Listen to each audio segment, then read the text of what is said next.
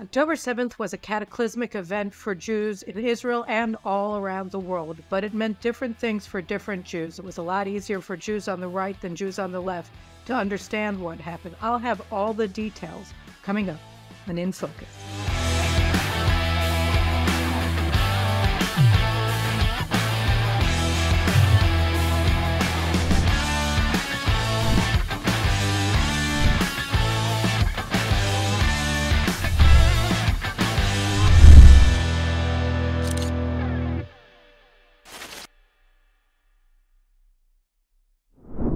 October 7th was a history-stopping and changing event for Jews all around the world, for Jews in Israel and for Jews in the diaspora.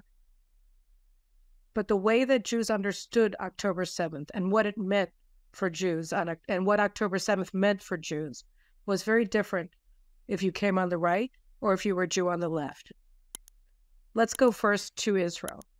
So in Israel, Jews on the right were just as stunned by what happened as Jews on the left were.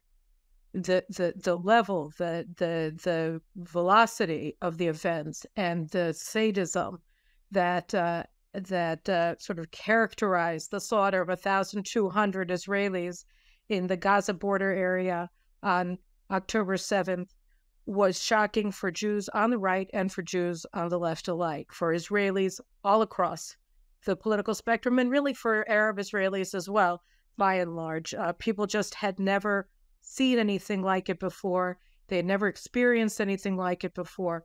But for Jews on the right, it wasn't unimaginable. It wasn't unimaginable because right-wing Israeli Jews did something all along, which is they listened to what Israel's enemies say. We understand, I'm one of them. Jews, Israeli right-wing Jews, understand that we have to listen to our enemies when they say that they want to kill us. We have to take them seriously. This was basically the iron law of Jewish survival from time immemorial. Those who listened to our enemies when they said they want to throw us into the sea or that they wanted to kill us, we believed them, and we lived our lives as people who were under threat of extinction, under threat of annihilation. And, we've had over the past many decades, many organizations of Israeli Jews, political parties of Israeli Jews that are based around this basic understanding that we have to listen to our enemies. We have to listen to the Iranians when they say they want to wipe us off the map. We have to listen to Hezbollah when they say death to Israel. We have to listen to the Palestinians from Hamas and from the Palestinian Authority who call for jihad and the annihilation of Israel. And we did. We listened to them. Here, just listen to what they said over the years. Israeli right-wing Jews listened to all of these things, and we said, we have to prepare. We have to take them seriously. You had organizations like Memory. I've had Yigal Carmon on the show, the president and the founder of Memory, Middle East Media Research Institute, that goes over the Arabic media and translates it into Hebrew, translates it into English and to other languages so that people will listen to what the leaders of the Arab world are saying, what the leaders of Iran are saying, so that people will listen to them and take them seriously. We have Palestinian Media Watch, whose work we've often cited on this show, that also was founded after the phony peace process with the PLO was launched in 1993 in Oslo, that said, listen to what Yasser Arafat is saying, listen to what Mahmoud Abbas is saying, listen to what the leaders of the Palestinian Authority and the Hamas are saying. They're saying that they want to annihilate us. We have to take them seriously. These organizations, think tanks, media organizations, newspapers, websites. I started a satire site called Latma. All of these things to wake people up, to wake the Israeli left up and say, look, we have to take this seriously. So that when Hamas terrorists and thousands of Gazans, civilians, supposedly innocent, stormed into Israel on October 7th and invaded our kibbutzim and invaded our border towns and massacred everybody that they could get their hands on and slaughtered them with sadism that nobody could have ever imagined before. It was unimaginable, but it wasn't surprising because they've been saying it all along, and the Israeli right understood it, understood we were at war, understood that this is a war for our survival, that it's always been a war for our survival because they've always said that they want to annihilate us. So for the Israeli right, it wasn't a shock, but it has been for the Israeli left. So the Israeli left, especially since 1993, but even really since the end of Yom Kippur War, we had Professor Elisha Haas on around the 50th anniversary, right before October 7th, of the Yom Kippur War, explaining the various ways that Israelis on the left and Israelis on the right looked at what the lessons that they took from the Yom Kippur War, and the idea that the Israeli left took from that war 50 years ago and really became the organizing principle of the Israeli left for the past 30 years is that the Palestinians are appeasable, that it's our fault that they've been at war with us, and that we can appease them by giving them land. Specifically, we can give them the land, the Gaza Strip, which Israel took from Egypt, which was secured from Egypt during the Six-Day War, Judea and Samaria, which we took control over from Jordan, and unified Jerusalem, which Jordan also occupied until 1967. If we give this lands back, not back because it was never theirs, but if we give the Palestinians these lands, we let them have a state there, then they'll be appeased and it'll be over. And the real problem here, the source of the friction, is Israel, and specifically the Israeli right-wingers who say we can't give that land back. And so their whole concept was that the Palestinians are appeasable and that the problem are the Israeli rightists who don't want to give them the land. And so they supported all of the withdrawals. They actively championed and lobbied for Israel's withdrawal from Lebanon in 2000. They were against the Lebanon war when Israel invaded Lebanon in 1982 to push out the PLO and end what was called Fatah land, very similar to Gaza, which was a self-governing Palestinian state, or this was, in the case of Lebanon, state within a state that was used as a base for terrorism against the northern communities in Israel.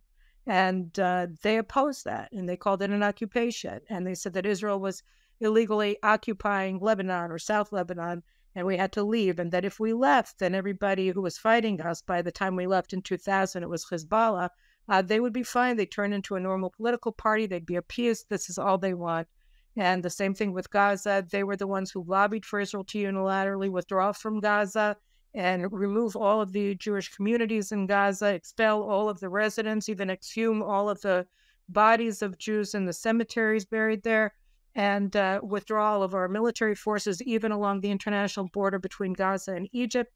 And they would turn Gaza into Singapore of the Middle East. It would become an agricultural wonder. We left them our greenhouses. It would become a technological wonder. We would teach them high tech, and everybody would benefit, and everything would be great. And that would be the beginning of a Palestinian state. And in the event, they turned Gaza into Afghanistan. Hamas took over, and they turned it into the most complex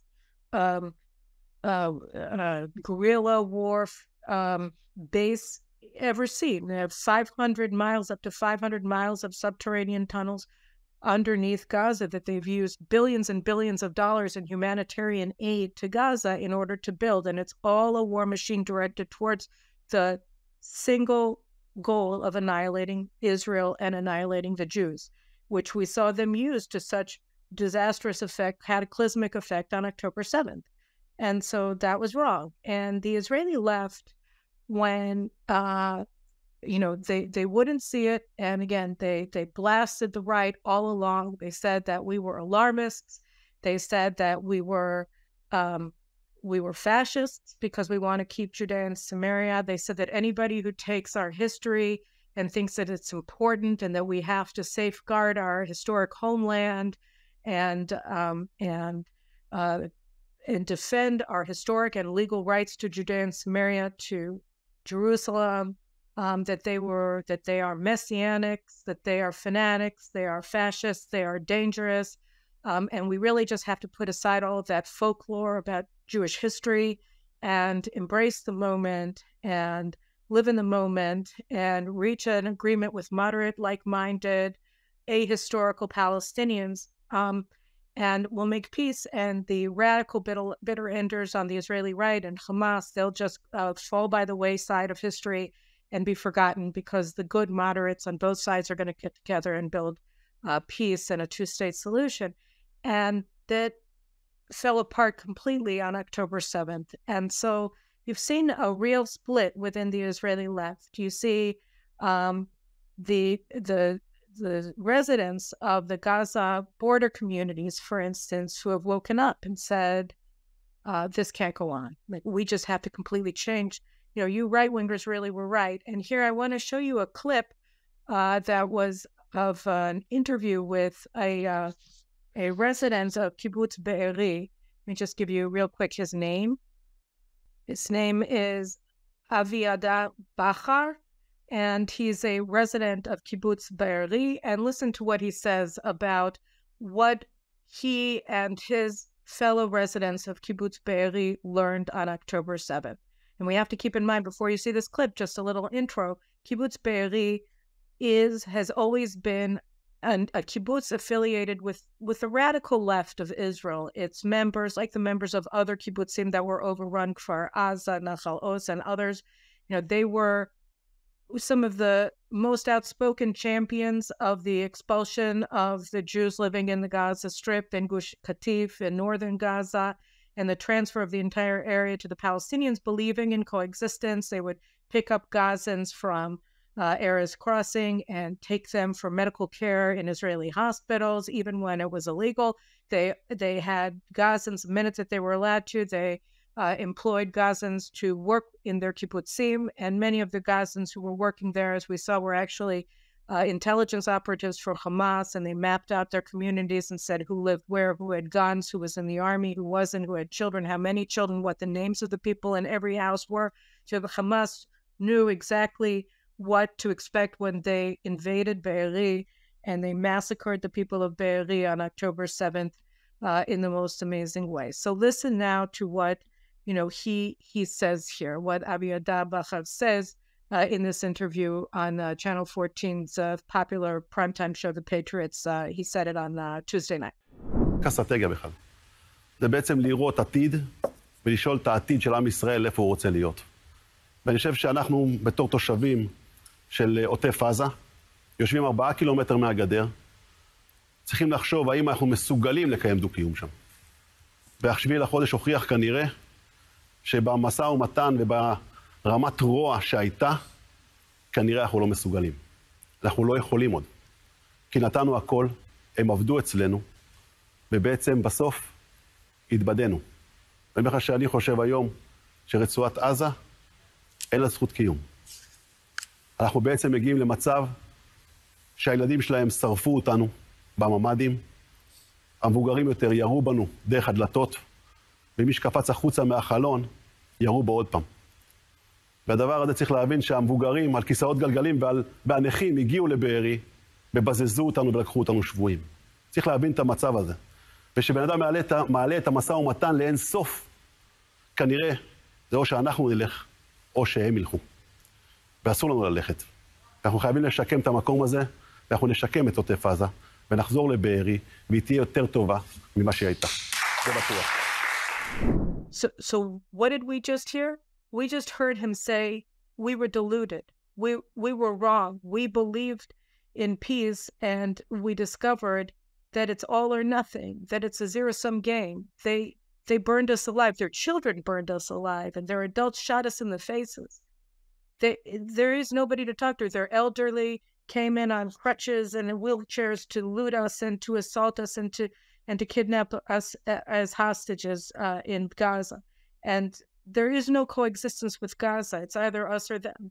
That's what he's saying. We have to defeat them. You know, they have to be. They have to leave. You know, they can't be our neighbors anymore. You know, let them find refuge in third countries. We can't allow them to continue to exist here as a coherent political entity any longer, because we can't. Because look what they are. They're Islamo-Nazis, and that's all. And they will never accept us, and they will always seek our annihilation, and any opportunity they get, they will murder us again and again and again. So this is what he's saying. It's not just him. That's why 70% of leftists that were polled say there's no chance of peaceful coexistence. But so the leaders, very top echelons of Israeli society, really are permanent state, our ruling class, are comprised of leftists who owe their power and their prestige and their class identity to maintaining this bifurcation, this balkanization of Israeli society. And I'm writing an article now in JNS, it'll go up on Thursday, on January 25th, about how it's impacted the general staff of the IDF and what's happening as a result. But I think that, even though we do still have our ruling class and the general staff and the legal fraternity and our media, that's all working on demoralizing us and trying to force us back into, along with the Americans, into this two-state solution delusion, and base our strategy on that. What Bahar Abiadai is saying is obviously correct. The future is telling us what it requires us to do today. If we're to have a future, there are certain things that we have to do based on what we've learned about the Palestinians. And that's why, and I'll just say one more thing about the right, because people on the right have always understood the existential nature of the conflict. We put our money where our mouth is. More to the point, we put our children where our mouth is. And we put our sons where our mouth is, which is why when we look at the casualty figures from the war, we see that even though, for instance, religious Zionists, who are one of the backbones of the right in Israel, make up I looked on the Israel's Central Bureau of Statistics yesterday when I was thinking about this. Religious Zionists make up only 16% of the population, or did in a 2016 study that I found. And yet 45% of the soldiers killed in action are from that community, so 3 times their number, because the better you understand the nature of the struggle and what it is that we're fighting for, and you sanctify our rights, and you believe in them, and you believe in the country, and you believe and you understand what the threat is, the more you understand that it's necessary to sacrifice for freedom. And so you send your sons to fight in the IDF, and not to these, rear units and technology heavy, where they get to sit in offices for their time, their mandatory military service, etc. And that's why you're seeing these numbers. And if you look at the fatality rates more generally, obviously all of them are children, but the overwhelming majority of the soldiers who are dying are from the peripheries and are from communities that are on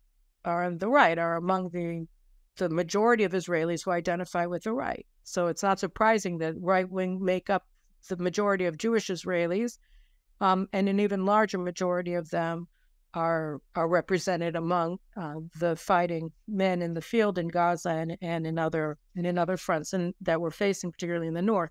So that's what's happening. We put our money where our mouth is. And by the way, the left also put their money where their mouth is. They believed in coexistence. They continued to live along the border with Gaza. They believed in the fence, that good fences make good neighbors, and you don't have to worry because your neighbors, the minute you leave them alone, it's a live and let live kind of thing, and they'll be happy. And they believed in that, and they got slaughtered. And now they're waking up to it. So I think that even though our elites, our ruling classes, don't want to acknowledge it, that the truth comes from the ground up, and the people aren't going to let anybody off. We can see here some footage of a protest that took place this morning at Kerem Shalom Crossing. The United States has forced Israel to bring in so-called humanitarian aid into Gaza, and so this organization called Emergency Orders, basically, they have been protesting by Kerem Shalom, and the IDF has tried to turn it into a closed military zone and to block them from coming in. But here you can see in this protest that the protesters managed to get to Kerem Shalom Crossing, where all the trucks are lined up to give fuel to Hamas and food to Hamas and medical supplies to Hamas in order to make the Americans happy. And the Israeli people said, no, this isn't going to go on any longer. It's too dangerous. The aid can't come in. So I think that in Israel, because the threat is so overwhelming And because large swaths of the left woke up to the dangers that the right had always seen, that we're going to see a sea change. And God willing, that is the reason that we're going to fight to victory, despite what our ruling class of leftists is trying to engage in, which is demoralization of the public and surrender, essentially, in the name of freeing the hostages, to allow Hamas to survive and fight another day and not have control over Gaza and not cause them to have a complete collapse. So that's what's happening there. Excuse me. And now I just want to move for a second to America. So if the big fight between Israelis on the left and Israelis on the right was over whether or not our enemies should be taken seriously when they tell us that they want to wipe us off the map, the American Jews have sort of two major issues that have defined the struggle between right and left in America. I mean, there are a lot of different things. Obviously, it's not completely parallel because they're a minority community in a much larger society of which they are an integral part and fully integrated into American society at all levels. So it's not the same, but there are certain things that are notable. And the two major issues I would say that American Jews have sort of divided over, if you take out the ultra-Orthodox American Jews from the equation, because they don't play that much into it, you have the issue of how to deal with allegations that Zionism is a form of racism, and more broadly or more currently, the BDS movement in the United States, the call to boycott supporters of Israel in the United States. And on the other side, you have what's called the diversity, equity, and inclusion, which says that you have to divide people between two classes, oppressors and oppressed. They put them and advance everybody who's considered oppressed, and at the expense of the people who are considered oppressors. And the DEI religion, the cult that has taken over all of the major institutions in the United States today, they are opposed to meritocracy because merit is considered an advantage to the oppressor class, and the oppressed are not considered as meritorious, and therefore it's throwing merit by the wayside. And American Jews are threatened existentially, really, as a community and as individual Jews, frankly, by both of these movements, by the Zionism is racism / BDS campaigns on the one hand, and by the DEI campaigns on the other hand. So the Zionism is racism issue essentially says that American Jews, and I'm using, and it's true of all diaspora communities, but because the American Jewish community is the largest and most influential one, and until very recently also very, very powerful community, and also because I'm most familiar with the American Jewish community, coming as I do from the United States, I think I'm specifically talking about them, but the Zionism is racism, BDS movement, such as it is, or campaign, and it's really been going on since the 1970s, is telling American Jews that they're not allowed, they're not free to be themselves. They're not free to be Jews. That if they choose to be proud Jews and support the Jewish state, which is sort of one of the three foundations of Jewish identity, it's the Jewish people, the nation of Israel, and the land of Israel, and the Torah of Israel. Those are the three components of a Jewish identity. And so, particularly if you're not a religious Jew, then the two components of Jewish nationhood, Jewish group identity as a nation, and Zionism, Jewish nationalism, these are the two core components of Jewish identity in the United States. So if the idea that the Jewish National Liberation Movement and the Jewish state are forms of racism and apartheid, and they're evil, and they're like we're Nazis or whatever, then that means that Jewish identity for the majority of Jews in the United States is inherently racist. It's illegal. Or if not illegal, it's immoral, and it's socially unacceptable. So the Zionism is racism concept essentially says to American Jews that if you're a proud Jew, you have no place in polite society. So that's about ostracism of Jews. It's about it's about bullying of Jews, harassment of Jews, enabling that and legitimizing it.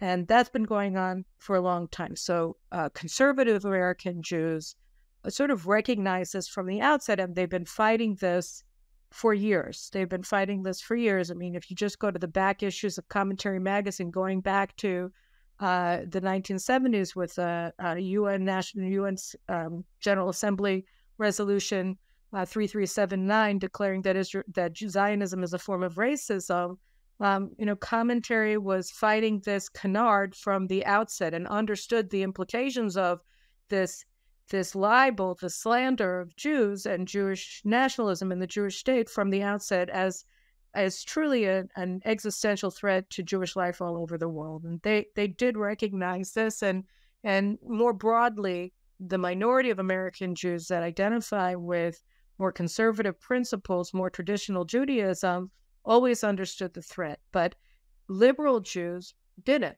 They tried to figure out a way to say, look, there are problems with Israel. Maybe there isn't equality between Jews and Arabs in Israel. And so you have all of these liberal Jewish federations who have been donating millions and millions of dollars to Arab-Israeli communities, to Arab institutions in Israel, to the Palestinians, to the peace process. You have a multi-million dollar industry of nonprofits in the United States that are dedicated to Middle East peace. And the Middle East peace movement or industry or whatever you want to call it is all about supporting the Israeli left against the Israeli right, demanding that Israel concede territory, demanding that Israel make concessions to the Arabs, standing with Iran and appeasing Iran and enabling Iran even to become a nuclear power. Like J Street has been sort of pushing this agenda, the Obama agenda of nuclear appeasement towards Iran in the name of peace, since it was founded together with the Obama campaign in 2007. And so you look at the American Jewish community and see that there are parallels, right? That the liberal left, the progressive left in America was always saying, well, you can be pro-Israel and pro-peace, or as Alan Dershowitz always said, I'm pro-Israel and pro-Palestinian.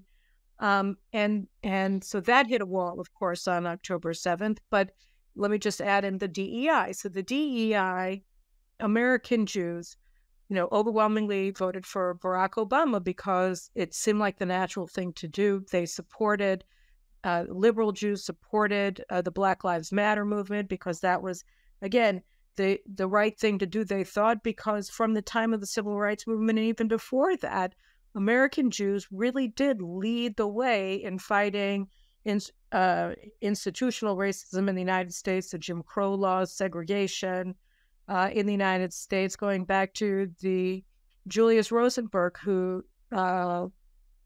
Julius Rosenwald, one of the owners of Sears Roebuck, who founded the NAACP back, I don't know, in the 1930s. So, you're talking about a long legacy of civil rights championing on the part of American Jews. And so it never occurred to them, for liberal Jews, that there could be any backlash from doing something which on the face of it was so obviously the right thing to do, being opposed to racism. But over time, the children and the grandchildren of the pioneers of Jewish support for civil rights for African Americans in the United States deliberately blinded themselves to the growing anti-Semitism among Black nationalists in the United States. And they didn't want to see it, and they wouldn't see it, and they continued to the point where American Jewish support for Black Lives Matter was completely self-defeating, because Black Lives Matter, if you read their charter, they supported the annihilation of Israel. And it didn't make sense anymore, already going back to 2019, 2020. So, and even before that. So they didn't want to see it. They didn't want to believe it, because they wanted to believe that they wanted to continue to be at the forefront of this movement, the way that Julius Rosenwald had been, and Abraham Heschel had been, and other leading American Jewish figures in the 1960s during the Civil Rights Movement. So that's what they wanted. And They couldn't accept it. And then the DEI complex, the basic sort of organizing principle of DEI is, again, that meritocracy is bad. So, Jews make up 2% of Americans and say 25% at the heyday of the student population at Harvard or Columbia or University of Pennsylvania, Cornell, Stanford. And so that's because under meritocracy, a country that wants the best to rise enables equality not of outcome but of opportunity, then Jews were able, in the places where they excelled, to do very well. Jews didn't do well in the NBA. They did well on the SATs because everybody has the advantages that they're blessed with, and they go forward with them. And that's the idea of equality of opportunity rather than outcome. But the DEI complex is about equality of outcome. And so from a DEI perspective, if you're 2% of the population and 25% of the students at Harvard University, then there must be some sort of conspiracy going on here, right? Because why is it that you're more successful than other ethnic groups? Why is it that strivers from any community are better off than people who aren't? Because they're striving to be towards excellence in any outlet that they do. And so then all of a sudden, as this DEI complex started swallowing institutions, whether it's higher learning, whether it's Hollywood's screenwriters, whether it's corporate boardrooms or journalism or politics, Jews started finding themselves more and more shut out. And it's reaching a fever pitch now where you see that Harvard is, in fact, trying to lower Jewish admission to that university. And they're not alone. I'm just picking on Harvard because they're Harvard. And that means that Jews aren't going to be allowed into Harvard based on their ethnic background beyond 2% of every class. That's their goal. That's their goal, is to reduce Jewish student population in Harvard, at Columbia, at Cornell to 2% at most, since that's all there is. Which is interesting because when Jews were under a quota system up until the 1950s at all these universities, I think the quota was 5 or 10%. So they're actually pushing Jews even lower under DEI in the name of equity. And so the DEI movement is actually not only wrecking America, because how safe are you going to feel knowing that your pilot on your airliner was chosen because of the color of its skin, or whatever, and sexual proclivities, etc. Not very safe. How well is a corporation going to do when its top executives were chosen because of the color of their skin or because of their sexual orientation and so on and so forth? Not very well. So if it's not merit, then not the best people are going to be in charge, and your society is going to collapse just that way. And so the DEI, was recognized by Jewish conservatives as being an existential threat to the Jews' ability to work, to study, to do anything that they want to do in America. So if the Zionism is racism, BDS was about ostracizing them and turning them into lepers in American society, then DEI is about pushing them out and making them poor and unsuccessful and at the mercy of people who have their positions because they're not Jewish and because they're actively involved in organizing institutions and America more generally around the principle of ostracizing and keeping Jews down. So anti-Semitism, Jew hatred.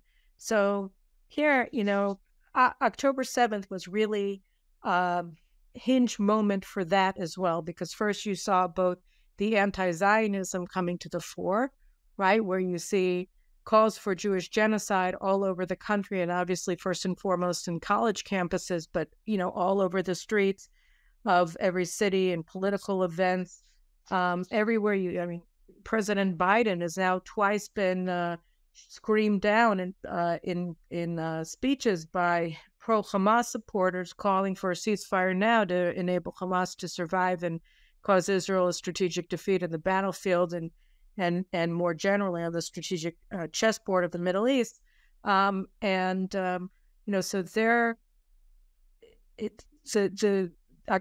this was their response to October 7th. was to say, we support genocide. And again, I've said, I think 4 times already on the show, that Harvard-Harris poll that showed that 51% of Harvard students think that Israel should be annihilated.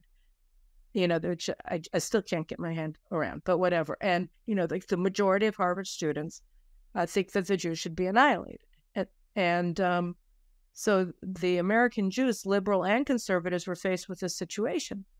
And again, conservative Jews, they're shocked and they're upset about it.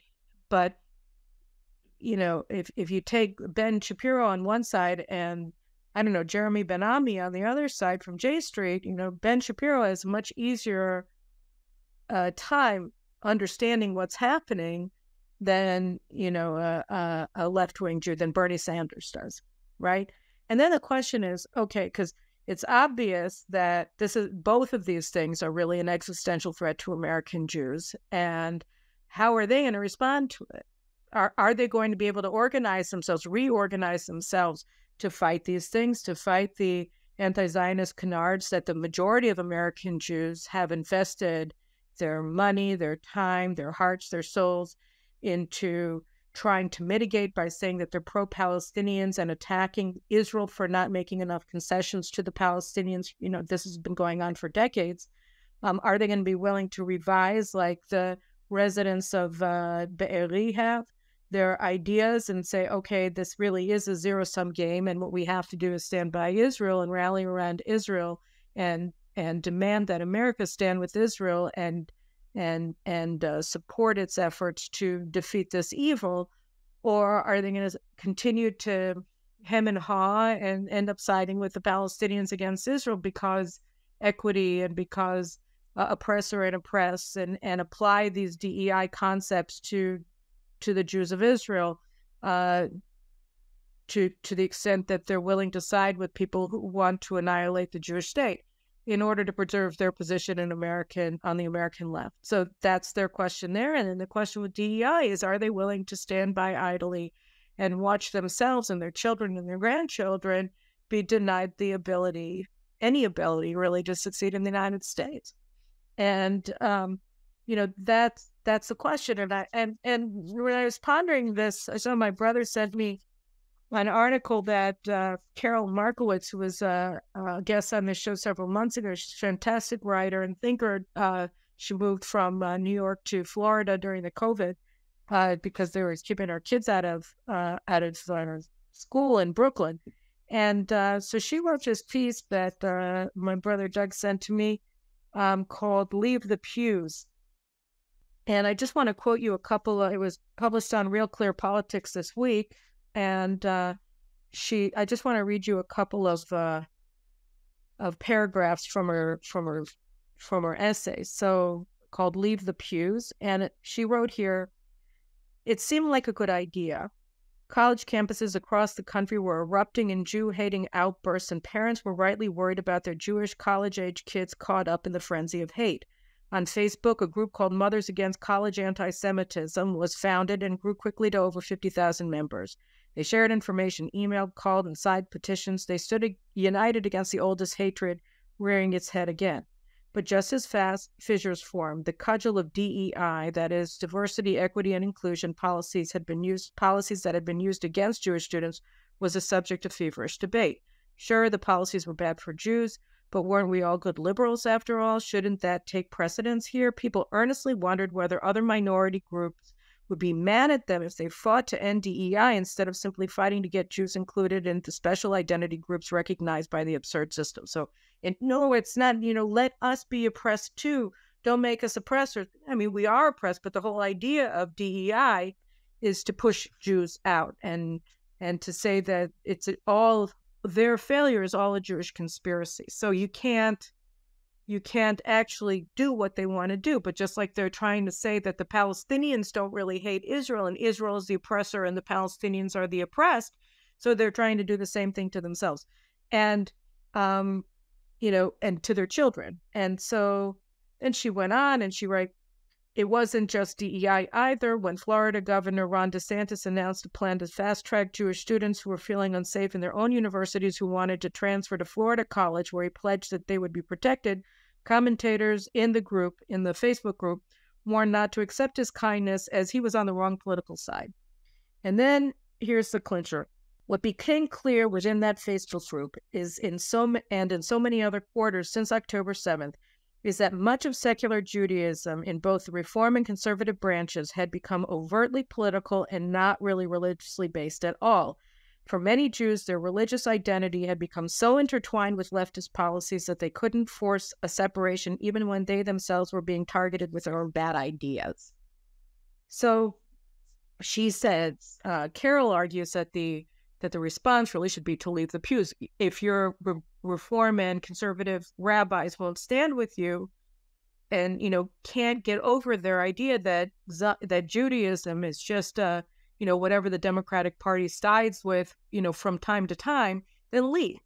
And that's true, but I think that's only part of it, because I think the real issue isn't leaving the pews per se, but it's finding new pews or building new pews. The American Jews who have allowed their leaders to conflate Judaism with the Democratic Party and to believe that tikkun olam, which is a minor concept in Judaism and has been redefined by progressive Jews to mean communism, and that tikkun olam is Judaism, they have to realize that this isn't true, that this was a total fabrication. It was never correct. It was never an encapsulation of Judaism in two words. The repairing the world, it's 3 words in English. It's not. That's not what Judaism is. Judaism is an extraordinary religious tradition, and a brilliant one, and well worth learning. Spending a little bit of time learning, familiarizing yourselves with what Judaism actually is, both religiously, culturally, historically, nationally, geographically. All of these things have been denied American Jews, secular American Jews, for 3 generations. And it's time to restore your birthright and learn and, form study groups to learn Jewish texts. You can do it on Zoom. You can do it together. You should congregate together, because that's how you build a community, by physically meeting. But, you also have to learn what Zionism is. Because when you do, you also learn why they're attacking you. And you have to accept that Judaism, the people who thought it, and most Jews didn't, I know it's been overblown, but Judaism is not Seinfeld. And it's not having a good sense of humor. And it's not bagels and lox. It's a vast and beautiful religious tradition and heritage, and it's a little tiny self-enclosed civilization, and you're a member of it, and you should know about it, because it's yours, and it's important, and Jews, I think that just as Jews in Israel, like the residents of Be'eri and Nachal Oz and all the rest of it, who were on the far left on October 6th, have woken up to the dangers and recognized that this is the time for fighting and winning, and that it's either us or them, which is just true. I think that there was an awakening among American Jews who needed to be awoken, the liberal American Jews who needed to be awoken. I think they did wake up. I think you did wake up. And the leaders, just as in Israel, are leaders who have advanced professionally and personally because they've embraced this idea of Jewish duplicity here or there and guilt, etc. And they're going to be forced to change their views here. And I think that the Jews of America have to fight. They have to fight for themselves there. They have to fight to end DEI in the United States. They have to fight for all of the institutions in the United States to adopt the definition of anti-Semitism that was put out, that it was embraced, that was adopted by the State Department under Obama. Now, the Biden administration, just before October 6th, working with these very far left Jewish organizations, started walking away from it. But IRA very importantly says that anti-Zionism is a form of anti-Semitism. And having a double standard for Israel is a form of anti-Semitism. And American Jews have to adopt that view themselves and have to fight for it, because they're being attacked by a very specific form of anti-Semitism today, which is anti-Zionism. And if they themselves are saying that it's not a form of anti-Jewish bigotry, then how are they going to fight it? So that's one of the important things. The other one is they have to fight to end DEI. And, you know, part of the problem for American Jews is that the other people who are fighting DEI are people who are not progressives. They're, you know, Christians, they're Republicans, they're all kinds of things, but they're generally not found, you know, well representative among Democratic Party activists. And I think that, you know, the more that Jews in America learn about Judaism, learn about who you are, the less fearful you'll be of the people who are allied on your side, because it works out that at the end of the day, their vision of the United States is much more similar to yours and to what America always was until it was taken over or captivated by this DEI regime, and than you ever imagined. And I think that the minute that you realize that, it'll be easy and you'll feel right working with them, because America needs to end DEI in order to survive. And you need to end DEI in order for America to survive, in order for your own community to survive. And you need to know about Judaism in order to survive as well, because the threat to the U.S. Jewish community is existential, and it's not being fought accurately right now or adequately right now.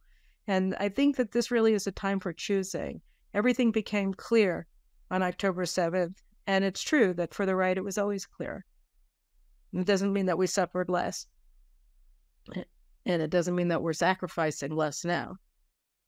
But it means that the people who were deluding themselves for 50 years are the ones that are being challenged now. And they're the ones that have to wake up to the danger, because we have to fight together. Anyway, those are my thoughts for now, and I'll talk to you again, I think, tomorrow. Take care. Bye-bye.